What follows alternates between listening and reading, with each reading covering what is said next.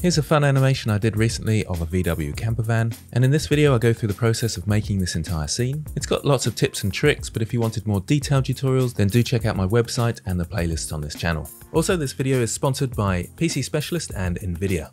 So I start by making the outline of the camper van with a basic cube, adding a few loop cuts, putting them into position, using a mirror, fairly obvious stuff. I cut out the wheels using the knife tool, and I'm not worrying at all about topology at the moment. I go back and tidy it up later on. I find it's far better to just get the shape in first and then think about where you want the topology and flow to go. I try and keep the polygon count really low. The more polygons you add and the more loop cuts, the more editing you have to do. So it's really important to keep it as low poly as possible for as long as possible. This is what I would call a very traditional box modeling approach, as opposed to more modern hard surface techniques where lots of booleans and things like that are used. So you can see for the wheels that they've got a really low poly count of 12 verts. It all looks very blocky at the moment, but when the subdivision surface modifier is added, it all comes together. Now you can see I'm slowly adding a bit of curvature, and I'm starting to go in now and split the shape up with the knife tool, so I've got a quad based mesh. Again, I keep the wheels nice and simple. I use a mirror modifier so they're the same on either side, and a basic subdivision surface modifier to kind of smooth them out and round them out. Then when I'm happy with the wheel shape, I can go back to my main model and start editing once again. There's still some n-gons on the shape, but I jump into the subdivision surface modifier anyway. I'm leaving those there because I've still got to cut up the shape a fair bit, so I'll create more of a quad-based mesh when I've decided exactly where I want my topology. You can have n-gons and triangles within shapes. The subdivision surface modifier will work better with quads, it will be more predictable. But again, I'm trying to keep it really simple, and you can see this cut that I've made in here. I'm thinking about the topology flow and how it's going to work. So I just go in with the knife tool, make the cut, and then think about how I want the topology to work around it. For me, that's the best way to work when creating any shape, is just to think about the topology flow. So where are those obvious lines that you want the direction of the polygons to go? Then you cut those in and work around those. And you can see I've got a rough shape that I'm fairly happy with, and I start going in and thinking about how I want the topology to work and trying to make it into quads. And because it's quite low poly, we can always go back in and change things if we want to. Lots of people, when they're creating things like vehicles, have loop cuts going all the way through from top to bottom, but actually I find when working with things like vehicles, it's much better to think of the panels as separate objects and try and get a edge flow that goes around the edge of the panel. The panels don't actually have to be separate, but the edge flow needs to follow the panel. So you can see me going in and tidying up that front bit there, and every now and again just tidying up the topology, make sure it's in the right place. For example, around the wheels here, I'm making sure the curve is nice and flowing, and if necessary, add a loop cut in. The windows are very straightforward. I take a few faces and inset them. To make them a bit sharper, I use supporting loops, but I often spread those supporting loops around a little bit when they're away from the window. If you're not sure about the term supporting loops, then do take a look at my Get Good at Blender series. That goes through a lot of these techniques that I'm talking about here, but also it gives you examples and follow along exercises and challenges. Now you can probably start to see that my shape is looking a little bit more boxy than curvy, and I do have to go in and keep editing it once I add a new loop cut to make sure it maintains that curvy shape. This whole process is probably a lot easier if you have some reference images that you're following precisely, but because it's very stylized as an object, there was no reference image as such. I could have drawn one out, but I felt like I wanted to just have some fun and go with the flow. That does tend to take a bit more time, of course, but it can be really fun and creative. Now for the door, you can see I've marked out an area or shape with the current topology that's already there. So I've got my edge flow ready, and I'm moving vertices and edges into position for the outline of the door.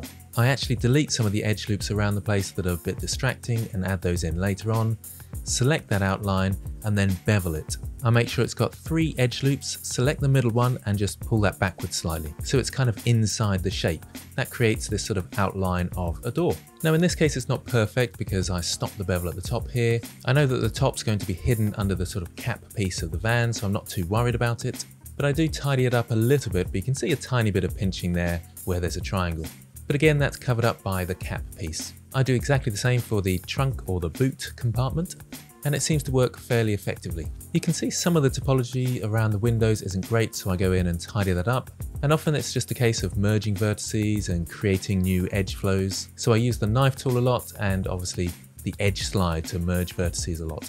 And at this point, now I'm fairly comfortable with the shape and doing a bit of tidying up, I can add back in some edge loops that I took away earlier. Now with the windows, I want a sharp line where they meet the chassis of the vehicle, so I find it's actually easier just to make them a separate object and then overlap the chassis slightly. It often makes it a lot easier to have different and separate objects, especially when they are separate objects in real life. The windows are separate from the chassis. I do see a lot of people trying to make everything as one object when there's really no point in doing that. The same goes for the lights here at the front. However, the chassis does actually extend outwards slightly and encompasses the light housing. So I do create a topology flow around that light and then make it stick out slightly.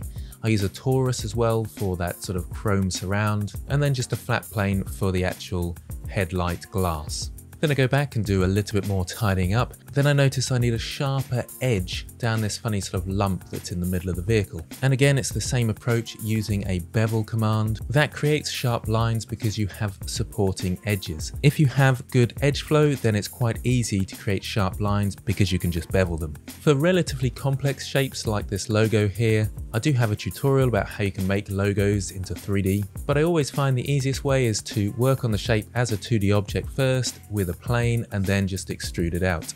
I actually use a mirror, then I only need to edit one side if I want to make any edits, that is. Then it's just a case of extruding the edges out so they meet each other in the middle. Now I do occasionally use the mean crease option with the subdivision surface modifier. That's supposed to sharpen edges up, but I do find it much easier with just this basic bevel. I find the mean crease is sometimes a little bit unpredictable, but that could just be my inexperience of using it. Now when creating more complex objects like these kind of air vents at the back here, you first need to create more topology, so I do that by insetting the faces. If I have to adapt the shape at all, I do try and edge slide rather than move them about, otherwise you get dents in your shape. And then you can see I just extruded them out and then took the bottom face and just pulled that upwards with another extrusion. And you can see me doing a sort of similar thing with this door handle area, just again an inset which is pulled inwards to create that area. And the indicators, again, they're a separate object, but I do bend the chassis slightly to create that extrusion for the area encompassing the indicator bulb. For the bumper, the same technique of starting with a plane and then just extruding it out. It's got a mirror modifier, of course. I add a solidify modifier onto this as well to make it a bit easier. Then I'm only modifying one side. I also add a subdivision surface modifier to smooth it out, and it's fairly straightforward from there. It does have these sort of sticky out bits, so I just extrude a few faces and stick them out, which seems to work just fine. Now because I'm not following any plans, I do sometimes suddenly notice that things aren't quite right, so this indicator bulb wasn't big enough, so I had to go in and adjust the shape, and it is quite awkward to do that. It gets more and more difficult the further you are in the modeling process because you've added more topology and therefore you have to edit more. And this time, to make the glass part of it, I actually took an inside edge loop of the torus that I'd made and then filled that in with faces and kind of rounded it out. From here you can see me tidying up the shape a little bit, sorting out the window at the back, and copying the bumper from the front to the rear.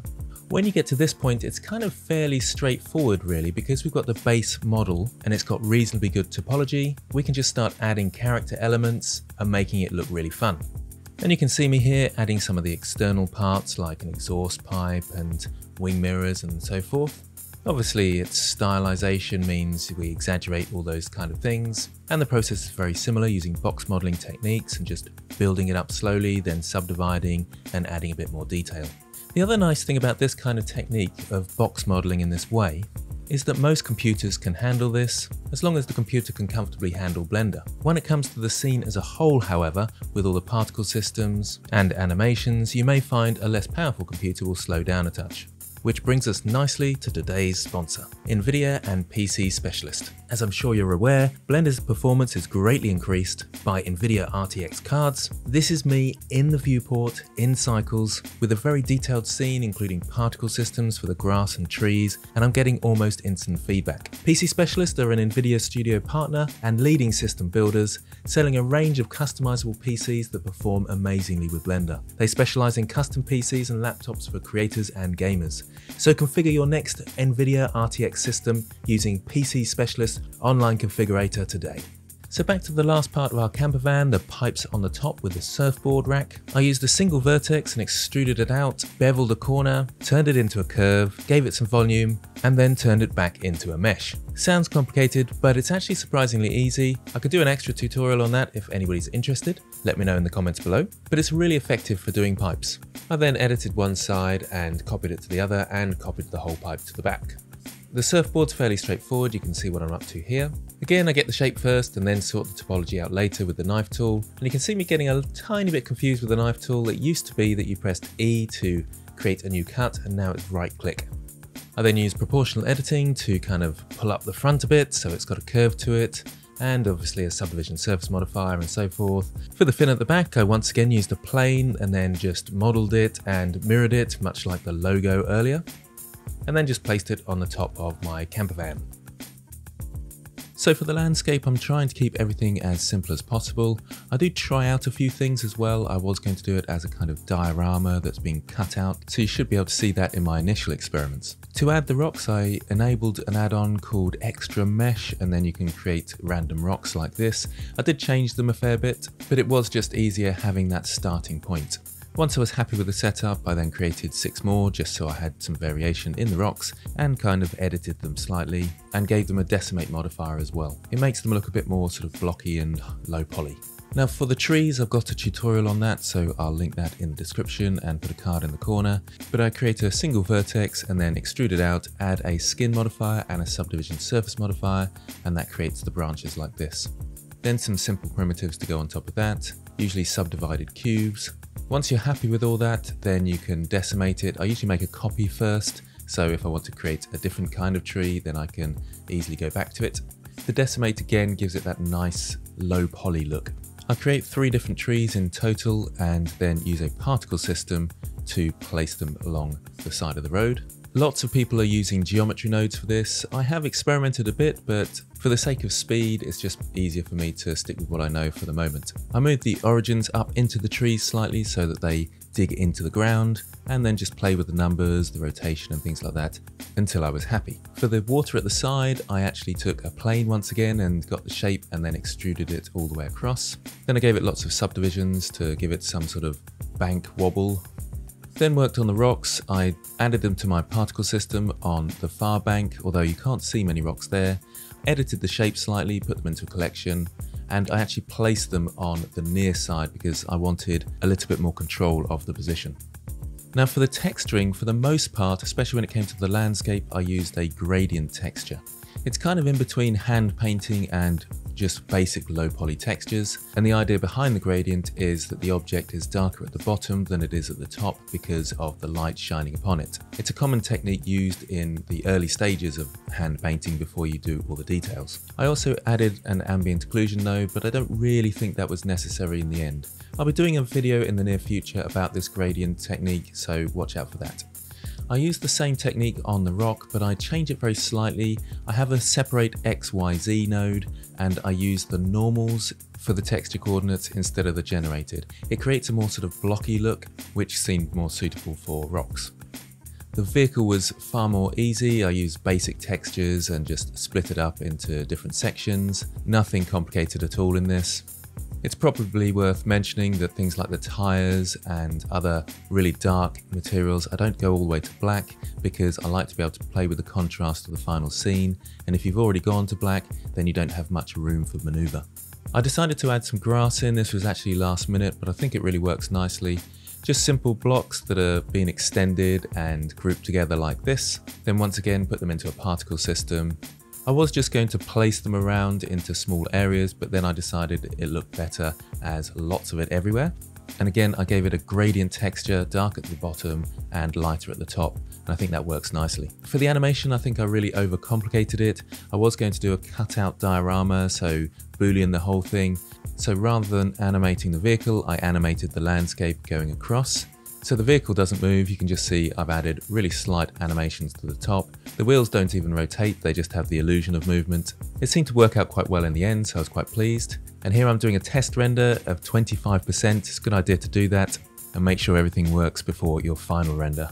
Again, big thank you to Nvidia, because having a fast graphics card really speeds up this process immensely. So there we have it, the final scene with all its animation and fun going on. If you've got any questions about the process or want to see any videos in depth, then do let me know in the comments below. As always, thanks for watching, and I'll see you next time.